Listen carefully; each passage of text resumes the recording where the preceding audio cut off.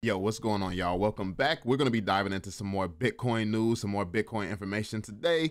We're diving through a lot of Bitcoin because Bitcoin has really been on a tear as far as information goes, as far as perspectives and the content that's coming out and what people have to say about it and people's thoughts and opinions. And obviously here on the channel, I'd like to give my thoughts and opinions and where I see things going. I don't view myself as some crypto expert. I'm not a financial advisor, anything like that. I'm a regular person. I feel like I'm just a regular person who I'm in the game like most of you all are, and we're just trying to get as much information, as much sauce as we possibly can, and hopefully get more and more gains. And maybe we have caught on early to something that potentially starts to rule the world at one point in time. And imagine how crazy that would be if Bitcoin one day was to become the king of everything, the currency, and we all believed in it now and earlier than now. Like that would be crazy if Bitcoin actually becomes what we believe that it's capable of becoming. But that being said, let's jump to the video, see what he thinks, and yeah, let's get into it, y'all. Holy crap, we have states now getting ready to buy Bitcoin. We have new nations talking about it as well. Let's go through what's happening in the market right now. I just got off the plane back, getting back to real life.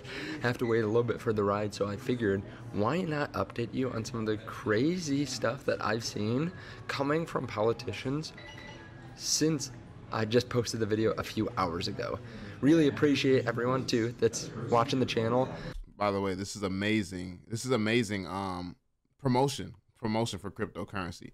The fact that the president is talking about it now, and it's more of a, it's becoming huge. Like it's becoming the more these officials speak on this currency, the more it legitimizes itself. Like it's just legitimate just by the fact that they're even mentioning it. And I think that obviously BlackRock behind supporting it and stuff like that, that's all of this is huge, really. It's huge for it.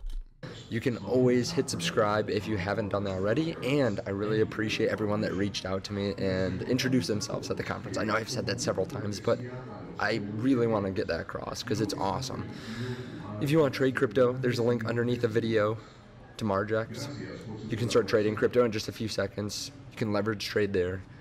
Also, there's a link underneath the video to CoinW as well, in case you want to trade futures or spot in the same place. Now, let me just make sure that you can actually see my screen here. Awesome. Like I said, there's been some crazy stuff. We've covered Trump. We've covered what he is going to do if he becomes president, at least what he says he's going to do.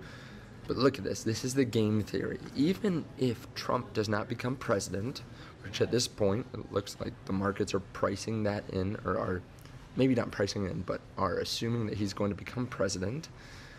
Even without that, the game theory is happening.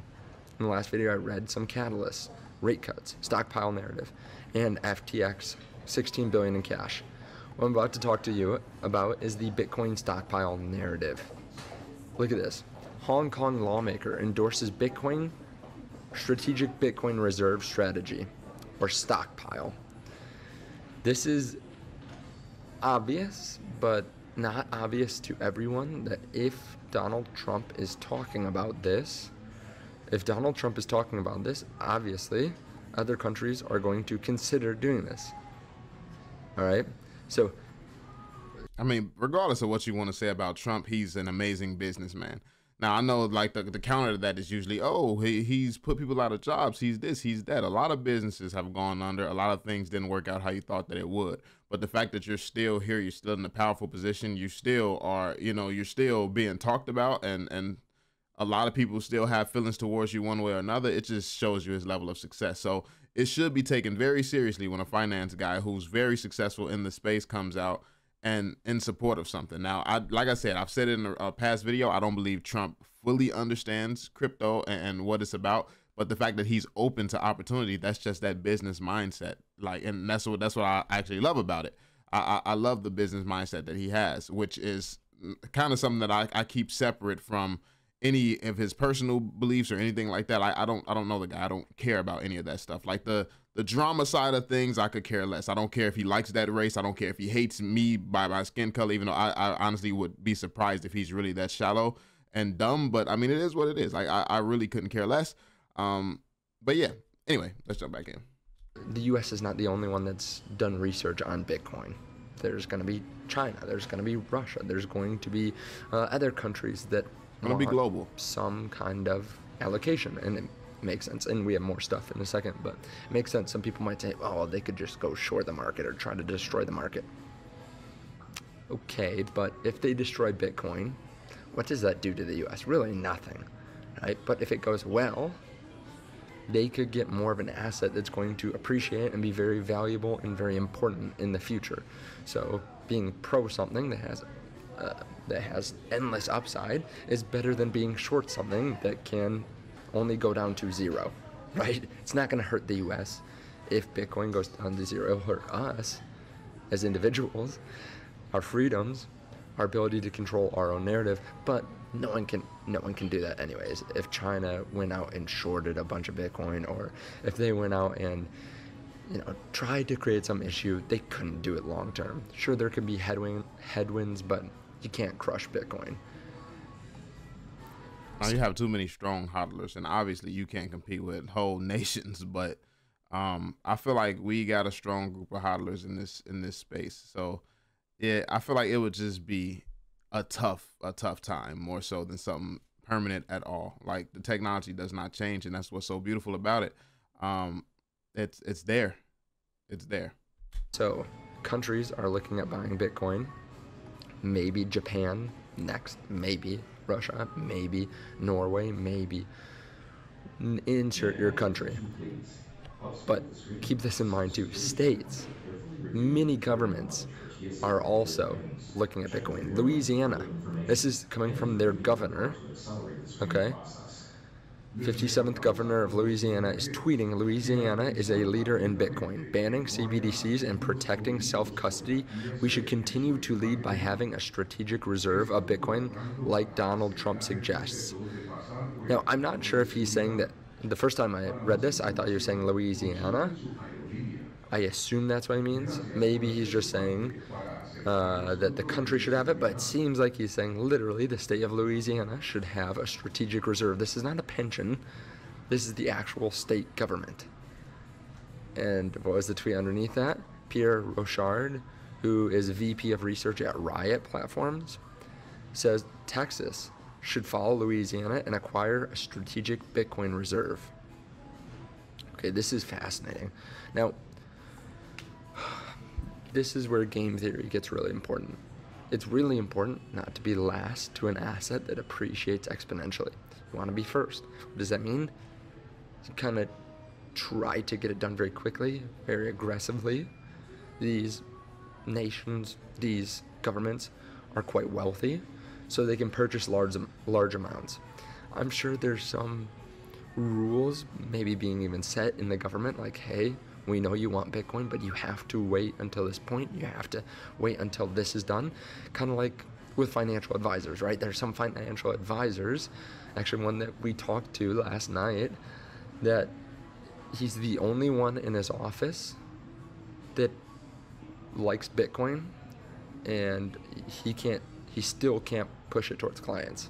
Like, he's a Bitcoin maxi, he still can't push it to clients yet. So it takes time. Even this will take time, most likely. But this is like, honestly, this is why I got out of, like working for companies and stuff like that. Everything takes too long. Everything does take time. You can't just make a decision, change, and start working. Get straight to the part that's fun, like seeing if your plan, your strategy is going to play out and things like that. You can't do that. You have to wait for approvals, wait for certain things, and it's always a wait. So this is where, if you're an investor, we benefit here, because this is the one circumstance where them taking a long time to do everything allows us to stack, allows us to keep building up our own portfolios, allow us to get into a position where we could potentially have a huge upside once this stuff starts to come through. So yeah, I love that aspect of the game. The fact that, like, this is where the slow moving nature of the rest of the world benefits us investors, us bullish investors who believe that, this is going to be the future. So we're going hard in it. So yeah. We have endless money in this world to buy this finite asset, and everyone is changing. It gives you goosebumps. Now, this is going to continue to happen. if you remember Jason Lowry, who wrote a book talking about basically Bitcoin game theory, using it for security, he had to take his book down. He said, don't worry, because this is a good thing. I'm guessing he got paid to take that book down a significant amount, and he was told to take it down because it gives the playbook for other nations to do something that the US is doing. Now, I also don't think they would need him to take that down if the goal is just to hold on to Bitcoin, right?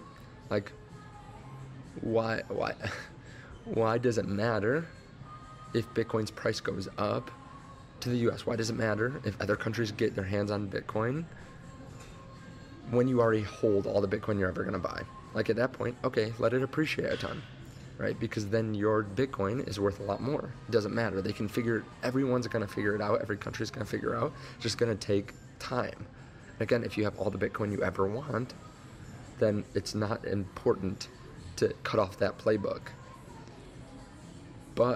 And to cut off the explanation for why Bitcoin's so important. But that does make sense, the government to ask him to take it down, if you're trying to get your hands on more Bitcoin. If you need time to get your hands on more Bitcoin. Again, they had this Bitcoin already. They already had this 210,000, and Trump kind of alluded to the fact that so far it's all been confiscated. Why would you say so far it's all been confiscated unless you are implying that eventually that's not going to be the case? Some people say we're not bullish enough. The bulls are not bullish enough. I think that's the case. Now, of course, I'm a little bit biased. I've been drinking the Bitcoin Kool-Aid. There's going to be volatility. There's going to be lots of volatility. So you have to be able to weather those storms.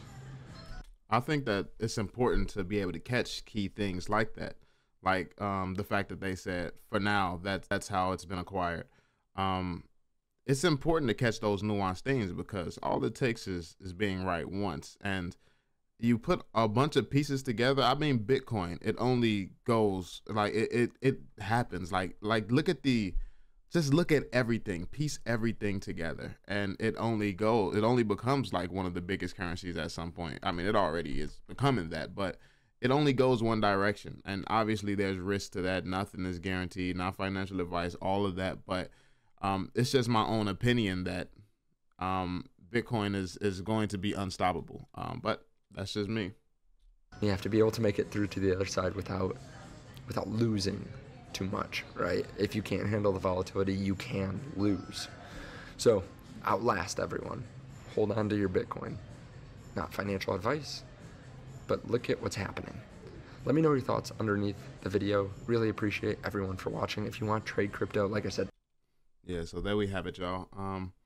Let me know what you all think. How do you all feel about Bitcoin? Definitely a lot more Bitcoin content coming here on the channel, so be sure to subscribe, drop that thumbs up. A lot more interesting crypto content, finance content, and just things to basically help inspire, motivate, and give us a little bit more information towards our goals of financial freedom and building wealth here on the channel. So yeah, that being said, be sure to drop that thumbs up, subscribe, turn on notifications, and I will catch you all in the next one. Peace out, y'all.